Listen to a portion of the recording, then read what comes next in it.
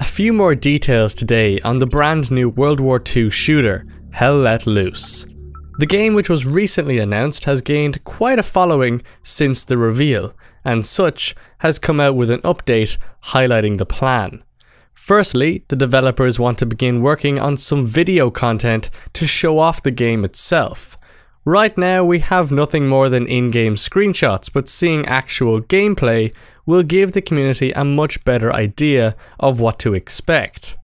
This mightn't be actual first-person footage, instead it may be a cinematic, but either way, we'll get a look at the game's graphics and the first map. During this time, the team also hope to work on Steam Direct. This is the new Steam Early Access system launching this month, which, if set up correctly and effectively, will help the devs issue the alpha, beta and early access keys to the Kickstarter backers. Speaking of early access, according to the devs, the alpha build of the game is set to release shortly after the cinematic video is released. Another video highlighting gameplay and the devs' vision of the game will launch alongside the alpha as well. The Kickstarter will have several tiers.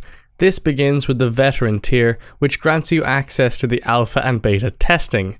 If you'd prefer not to test the game and to just wait for the final game, but also get a bit of a discount, then the rifleman tier is for you.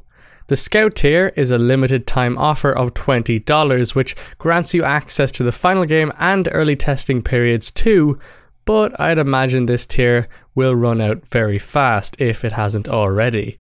These alpha and beta testing periods will take place towards the end of this year.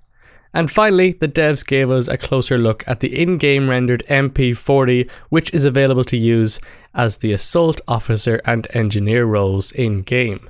If you haven't heard of Hell Let Loose yet, make sure you check out my other video where I cover absolutely everything released by the developers. Leave a like on this video though if you enjoyed, and maybe subscribe to join the lads. But until the next one, I'll see you lads later.